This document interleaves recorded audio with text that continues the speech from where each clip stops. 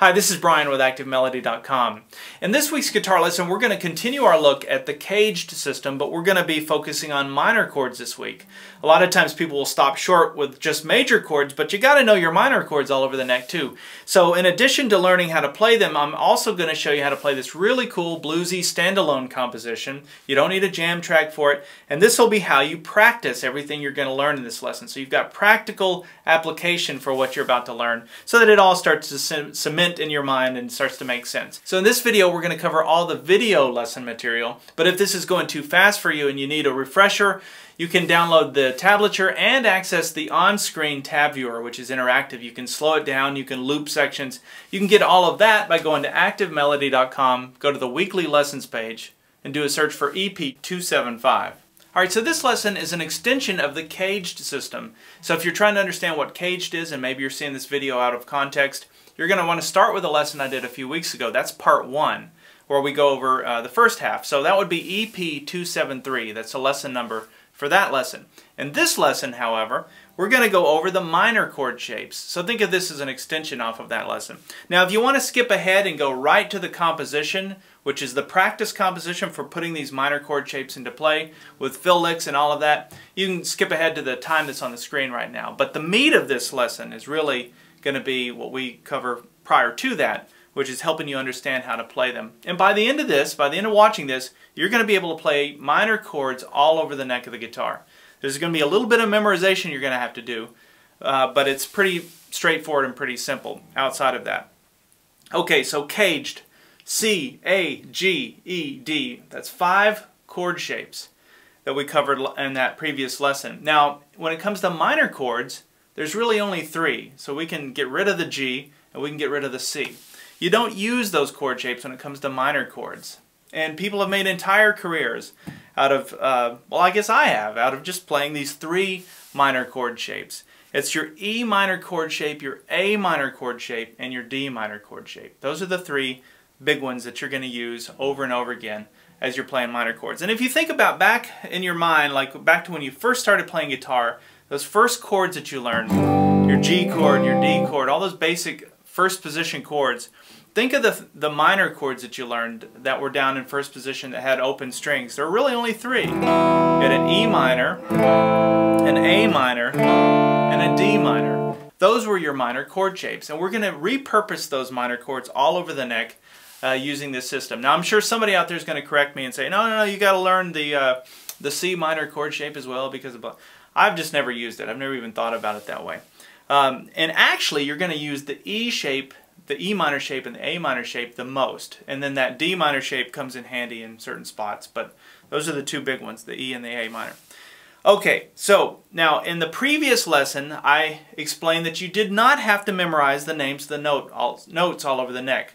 You could start with 1 chord and you could connect those chords all the way up the neck by different anchor points. And I showed you what those were. And like Legos, they all fit together. So you could start with 1 chord in first position and work your way up. That's not the case when it comes to these minor chords. Because there's gaps in between, because we got rid of the A, or I'm sorry, we got rid of the G and we got rid of the C. So we're going to have to do some memorization.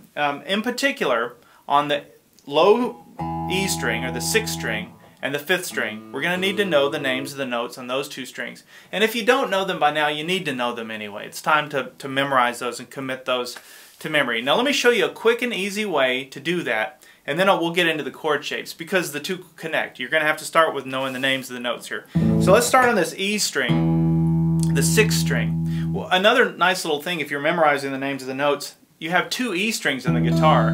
So once you learn it on 1 string, you actually got it on the 2nd. So that's 2 strings out of the way. But let's start with that first one. So you have an E note, and then the next, if I were to play the 1st fret, that's an F. And if you think about a piano, for those of you that are piano players, you have an E and then an F. There's no black key in between those 2. So they go right beside each other. And that happens on the guitar too. So you have your open and then your 1st fret. But then we're going to skip. So think of this skip here as your black key on the piano. We're only going to learn the root notes. We're not going to learn the sharps and flats. We're just going to get those root notes first. E, F, 3rd fret is a G. What's nice about the guitar, and most guitars are the same, your 3rd fret, 5th fret, 7th fret, 9th fret, they all have fret markers. So you have little dots on them to help you visualize where you are in the neck. And those come in handy when you're memorizing the names of the notes. I know that some guitars are set up different, like my Martin, for example, doesn't have a 3rd fret marker and so forth, but for the most part, 3rd, 5th, 7th, 9th. So we have E, F, G, A. Now from A, it's just A, B, C, D, E, F, G. The only thing is we started with the E. So we have E, F, G. Now we've started all over again. A, we're going to come up to the 7th fret, B. Now what is interesting about the 9th fret is always think of that as like a little fence. This is just a visual to help you. And so we're going to play a note on this side of the fence and on this side of the fence. So once we get to that B, we're going to go up 1 fret, which would be a C. Think of a piano. Between the B and C, there is no black key. So we're just going to, we don't have a fret to skip here. So we've got B, C, we're going to jump over the fence to D. And then it resets itself at E. And that's really it on the whole string. From here on up, it's the same as what we started here. It's just an octave higher. So all you have to really do is get up to the 12th fret. So that's what you need to start with. It's just E, F, G, A, B, C, D, and then back to your E. Now those that you skipped, those are going to be either sharps or flats. So for example, if I play this note, which would be the 4th fret, that would be a G sharp or an A flat. But start by learning your root notes there. So that's the 6th string. That's also the 1st string. So now you know all the notes on the 6th string and the 1st string. So let's go on to the 5th string. So your open 5th string is an A. Your next root note would be a B. So if you're playing the 2nd fret on the 5th string, that's a B. So you have open, 2nd, and then you're going to go up. Remember, after a B on the piano keyboard, there is no black key. So you're going to go from a B to a C, B, C. Nothing to skip there. And then from this 3rd fret, we're going to play C, D, E, and just like I showed you on the 6th string, you got the little fence there on the 9th fret. Once you come up to the E, you're going to go F.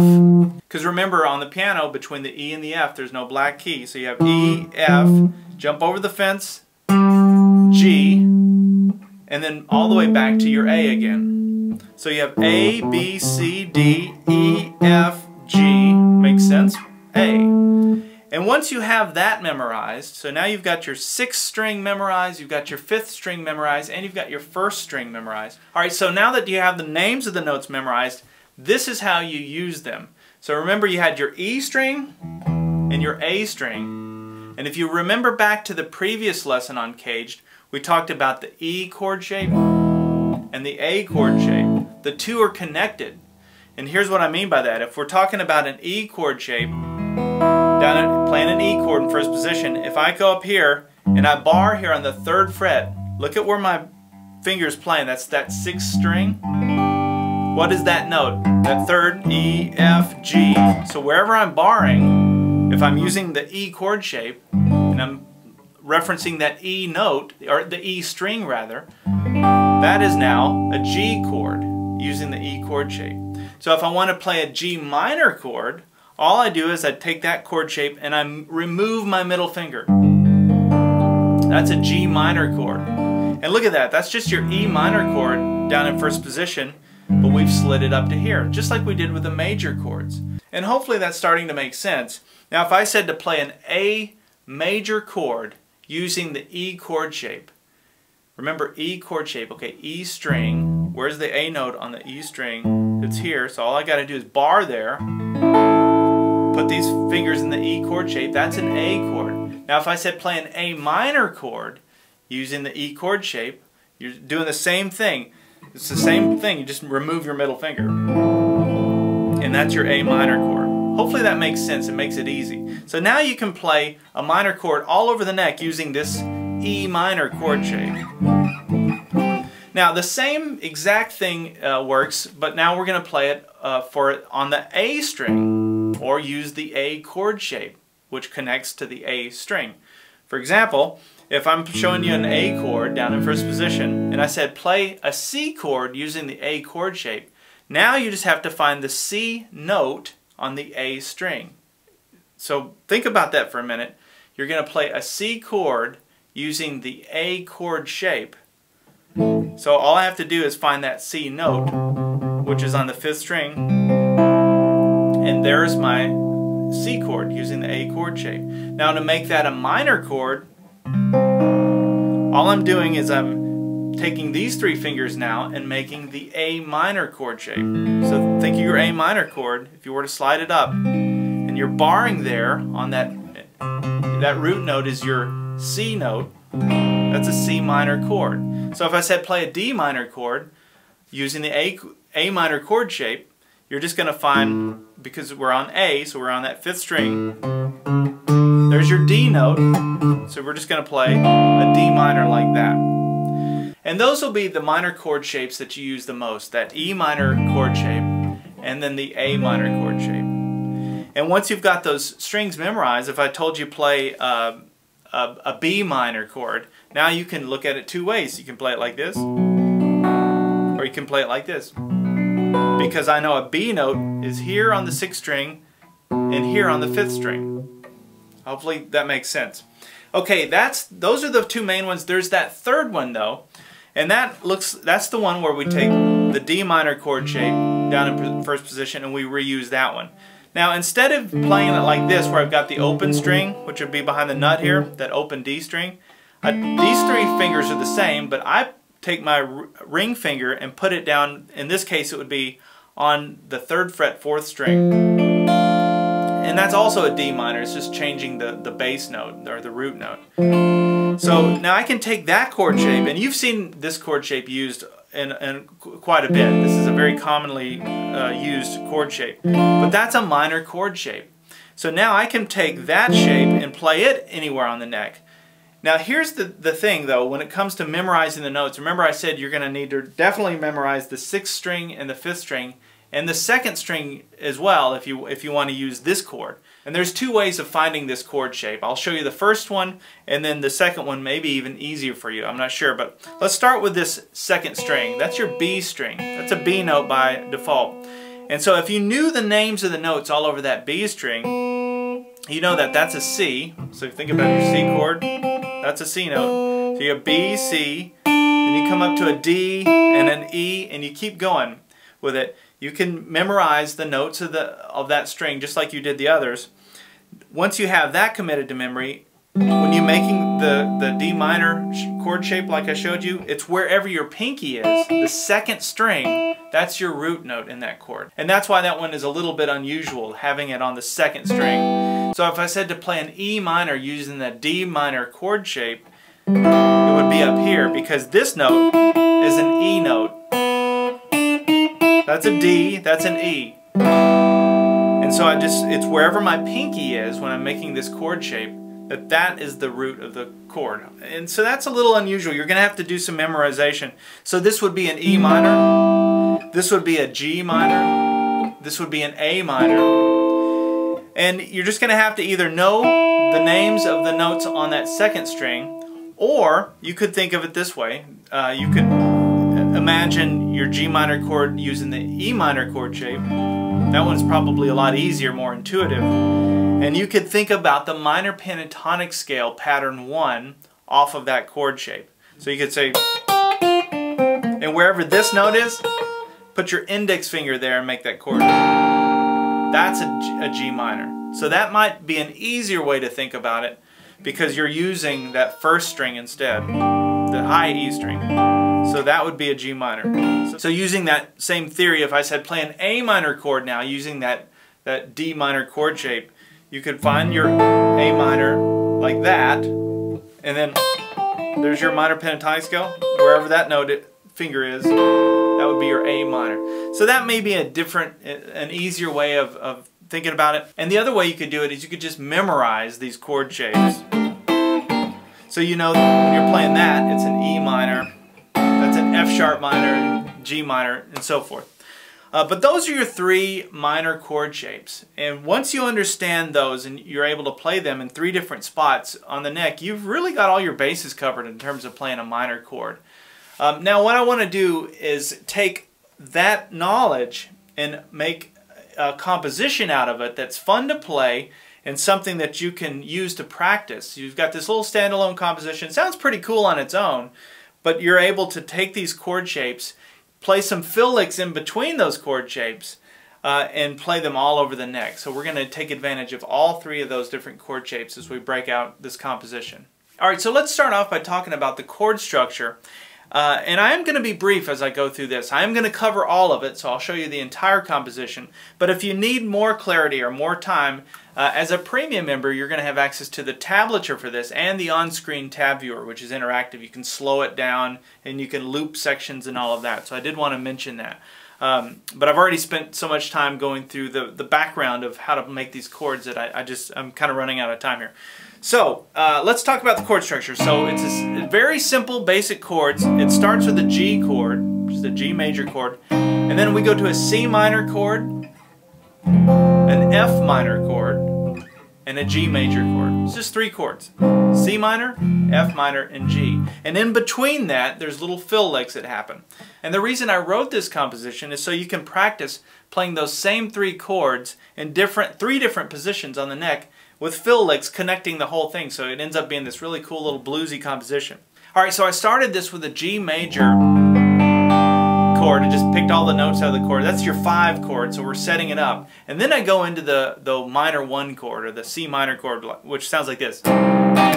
And I'm playing the C minor chord using the A minor chord shape, which I explained earlier in this video how to do that. So I'm not going to show you the left hand. The right hand, the strum goes like this. This is down, up, and then mute. Down, up, mute. And when I say mute, I'm really just having my right hand kind of slap the strings to stop it from ringing out. Okay, so and that's really the same strum pattern I'm going to use throughout this thing. Now I've set it up. Now think of this as a call and response. That's the call. The response is this fill lick that goes. And now we're going to be playing right out of the minor pentatonic scale pattern 4 for the key of C. And most of everything we're going to play, except for this one spot where I change it over the G chord, is going to be minor pentatonic scale, C minor pentatonic scale. So just remember minor pentatonic scale pattern 4. That's where we're starting here. And it starts on the 3rd fret 4th string. You slide up to the 5th fret. And then you come up here to the 5th fret 3rd string. And then the 3rd fret 3rd string. You can see we've just made a little loop there. And then back to the 5th fret 4th string. And then there's a quick slide down to the 3rd fret 4th string. So all together we have. And then, so that's the 1st fret 4th string, and then the 3rd fret 5th string. And that's what happens after that first C minor chord. So you have, you can start to feel the rhythm happening there. Notice I slapped it there to give it the timing. Another slap there. It's just to mute the strings. You don't have to slap there. You could tap your foot and that would work as well. And then you go to the F minor. Same strum pattern. We're still going to be in pattern 4 of the minor pentatonic scale for C. We're going to learn that lick. Very cool lick, because it's following the same little box here on the 6th string, the 5th string, and the 4th string. So we're going to go between the 1st fret and the 3rd fret like this. Just walking right up using the same pattern. So it starts with a hammer-on between the 1st fret and the 3rd fret. And we walk all the way up to the 4th string. Slide up to the 5th fret 4th string, and then do a half bend. And then you come back down on the 3rd fret 4th string. Now if you walk away with nothing else, that's an awesome fill lick. And hopefully you can see, okay, that's just the bottom part of pattern 4. And if you don't know what I mean by pattern 4, I go through all the patterns in the minor or in the blues lead course at Active Melody for premium members. All right, let's back up from the beginning. There's our setup chord. Then we go into the C minor.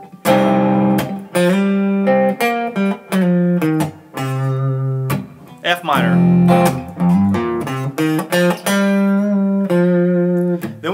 Then I walked up from 1st fret, 2nd fret, 3rd fret, all on the 6th string. That's just think of it like a bass player walking you up to the 5 chord, which is going to be a major chord. So those two are minor chords. This one's a major chord, and that's a very common scenario when you're playing a minor key song. You have your minor 1, your minor 4, but then a major 5.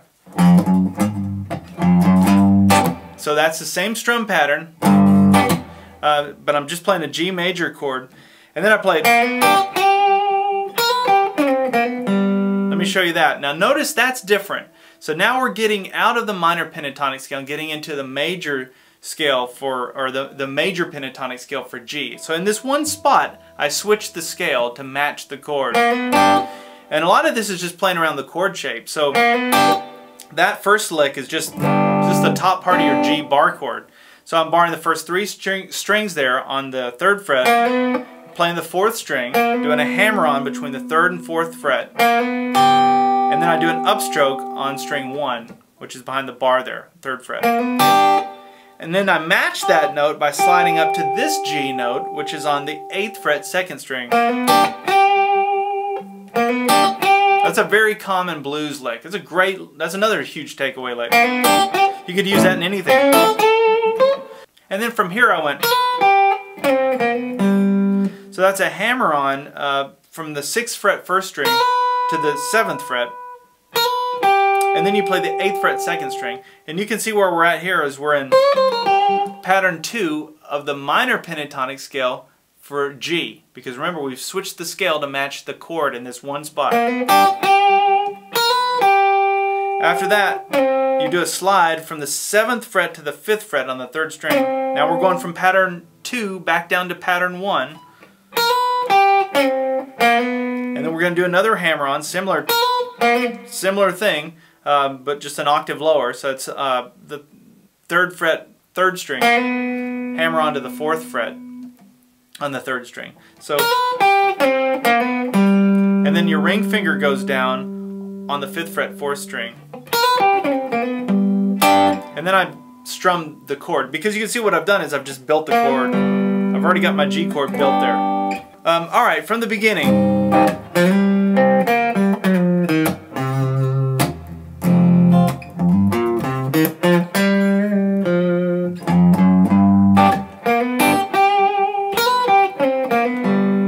then we go back to the C minor chord. And I played. That's just 2 notes out of the chord.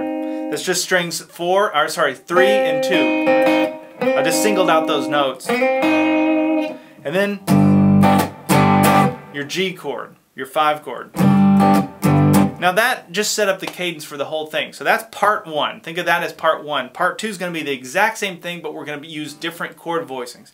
So now I'm going to take my, remember we started with the C minor chord? I'm going to use the C minor chord, play the C minor chord using the E minor chord shape, which is up here. That's barring the 8th fret. And if you remember what we discussed at the beginning of the video, we went through all the notes, the names of the notes. That's your C note on the 6th string, on your E string. So we're playing the E minor chord shape. So same strum pattern. And then I come down here and do this Robin Ford lick, which I love. I use this all the time. So think about this as being pattern 5 of the minor pentatonic scale for C. So we're back playing over a C. And actually I'm going to stay in C for the rest of this.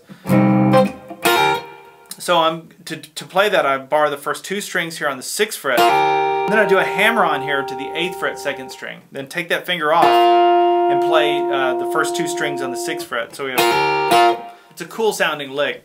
So we have, and then right after that I went, really cool lick there.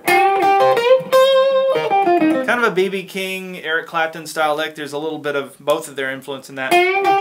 So it starts by, you bar the first, now this is minor pentatonic scale pattern 1 for C. Just C minor pentatonic scale pattern 1. Barring the first 2 strings on the 8th fret, and then I've got my ring finger here on the 10th fret, 3rd string. We're going to do a full bend, and then play string 2 and 1. Like a Chuck Berry lick. And then I'm going to go up here to the 11th fret, 2nd string, and do a full bend, and then match that note on the 8th fret 1st string. So you're bending to that note, and then you're going to play that same note on the 1st string. That lick is an Eric Clapton lick that he uses all the time. Different variations on it, but it's the same thing where you're bending to a note and then you're matching that note. After that I went, just just walked right down minor pentatonic scale pattern 1. 11th fret 2nd string, 8th fret 2nd string, 10th fret 3rd string, 8th fret 3rd string. Last note is the 10th fret 4th string. So those are just walking right down that pattern 1. Alright, so once we come to the second grouping of chords, it sounds like this.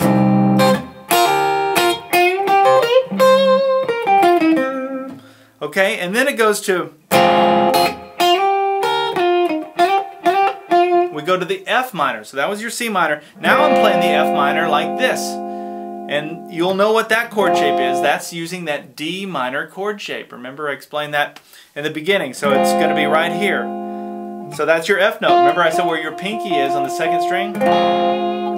So we come down and play this. And then the fill licks would be the C minor pentatonic scale, pattern 5, going down to pattern 4. So it's between, starts in pattern 5 and goes to pattern 4. So I'm sliding here from the 6th fret up to the 8th fret on the 2nd string. And then you play the 6th fret 1st string. So you have, and then you go from the 8th fret, slide it down quickly, back down to the 6th fret. And then you play the 4th fret 2nd string. So all that was on the 2nd string there. Well, not that note, but. And then I played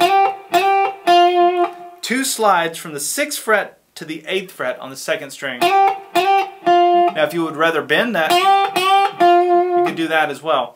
But that was what I was doing. Okay, so from that F minor,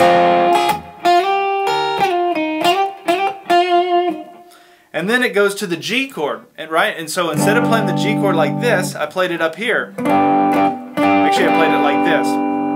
And that's using, out of the CAGED system, the first one would be using the E chord shape. This would be using that C chord shape.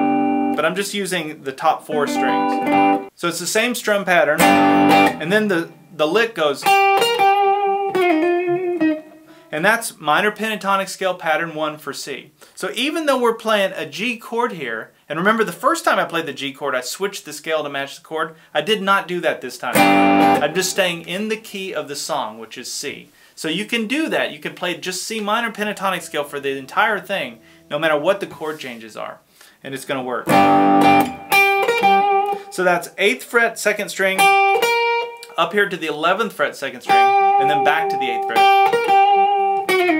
And then a quick slide from the 11th fret 3rd string, that's that blue note out of your blues scale. Then you slide it down to the 10th fret, and then you do a pull off to the 8th fret 3rd string. So I'm just picking that once. And then I'm playing the 10th fret 3rd string.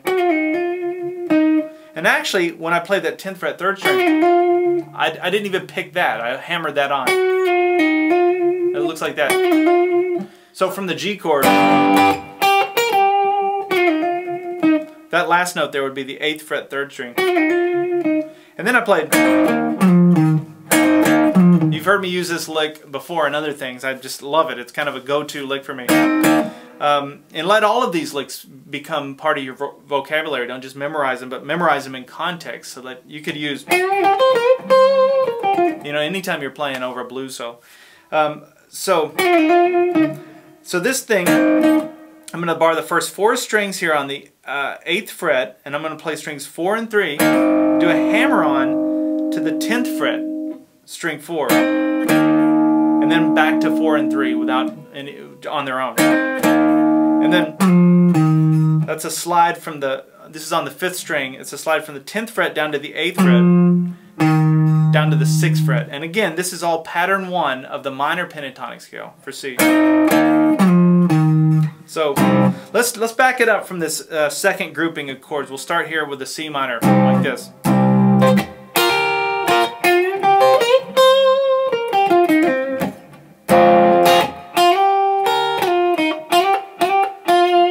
Here's your G.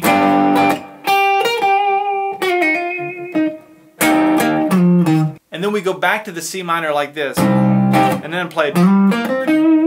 That's just walking right up minor pentatonic scale pattern 1. Ring finger starts on the 8th fret 5th string, slides up to the 10th fret. 8th fret, 10th fret, 8th fret.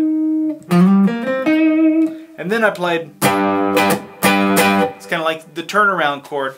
That's a G chord.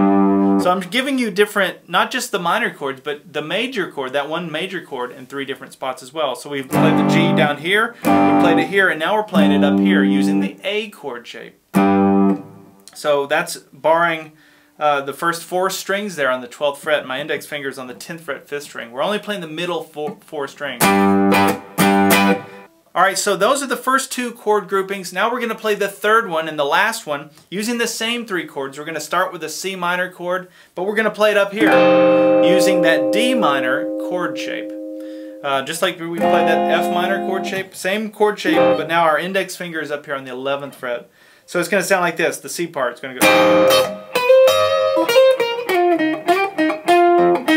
That's the first lick we're going to learn, or first part. Same little strum pattern. There's your C minor chord, and then the response to that goes, and that's just playing this would be pattern 2 of the minor pentatonic scale for C. Pattern 1 is here, pattern 2 is here. We're just playing those 2 notes together out of that little harmonized thing. So my ring finger comes up to the 13th fret 2nd string. My index finger is on the 11th fret 1st string. And I gave that some vibrato as I played both of those. And then I played. So that's a hammer-on between the 11th fret and the 13th fret on the 2nd string. Back to the 11th fret. And then a quick slide from the 12th fret down to the 10th fret on the 3rd string. So now we're going from pattern 2 back down to pattern 1 of the C minor pentatonic scale. And then there's a slide. Now you could have bent that. I could have bent that. But I was thinking more for, there's a lot of acoustic players out there, and I just thought, I don't know, I was in the mood to slide, I guess. But that's a slide from the 10th fret to the 12th fret.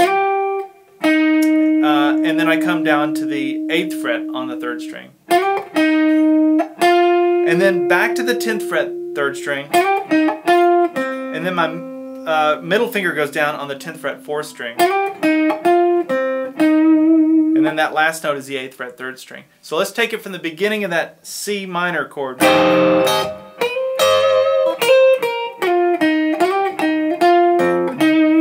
Alright, and then we go to the F minor chord, but this time I'm going to play it here. I'm going to be using the A minor chord shape. So we're playing an F minor. So we played an F minor here, we played an F minor here, and now we're playing an F minor up here. There's your response lick. Same strum pattern there. So we're going to slide back up to pattern 2 of the minor pentatonic scale for C. So that's the 13th fret 2nd string, 11th fret 1st string, 13th fret 1st string, and then you slide up to the 15th fret 1st string. And then watch this, you play. That's great. Real fun little versatile lick that you can use. So all I'm doing is I'm playing, this is again pattern 2 of the minor pentatonic scale, but 13th fret 1st string, doing a slide up to the 14th fret and then back to the 13th fret. Now some people might use their pinky to do a hammer-on pull-off thing. I just find it easier to slide that. And then I do a pull-off down to the 11th fret 1st string. So I'm only picking that once. Alright, so then we go back to the 13th fret 1st string, 13th fret 2nd string, and then the 11th fret 1st string. Hopefully these notes aren't mysterious notes that are just floating around. Hopefully you can understand, okay, they're just pattern 2. We're playing in C minor. You just got a handful of notes there in pattern 2, and that's what we're just milking those. Okay, so the C minor, F minor, then the G. I'm going to play that same G just like we did as the turnaround chord to get us out of the last little grouping, the second grouping. So it looks like that, and then I played. So that's 12th fret 3rd string. We're going to slide into that. 11th fret 2nd string, 13th fret, 2nd string, full bend, kind of an Albert King thing. So after your full bend on the 13th fret, 2nd string, you're going to come back to the 11th fret, 2nd string and play that, and then 12th fret, 3rd string. And then I played. So after I played that, I came back down to pattern 1 and jumped right into the middle of it here on the 3rd string. So that'll be the 10th fret. Do a full bend and release and a pull off. Bend, release, pull off. So I'm only picking that once. Actually, and then I do a hammer on there. And actually another pull off. So in actual fact, I'm really only picking that once. And then we go back to the C minor. And then there's a little fill lick also in pattern 1 of C, minor pentatonic. 8th fret to the 10th fret on the 4th string. A little hammer on. And then I played strings 2 and 3 on the 8th fret. And then I came all the way back down here to play the G chord so that I could loop the whole thing and start it all over again from the C minor. So that allows me to go from all the way down here playing those chords to the middle spot playing those chords to the high spot on the neck with fill licks in between, and then it resets itself back to where we started. It's a lot of information, but it's pretty cool. It's a great way to practice this because, like I said, you've got a standalone thing that sounds pretty cool on its own. But while you're doing that, you're learning these different chord voicing. So don't just memorize stuff. Let it sink in that this is a C minor, and this is a C minor, and this is a C minor, and so forth and so on. All right, let me back up and play through this entire composition one more time. And remember, if I was going too fast, or if you need better clarity, check out Premium Membership. It's a great deal. I put out lessons like this every week, and you have access to the entire back catalog, hundreds of in-depth lessons like this. Okay, from the beginning.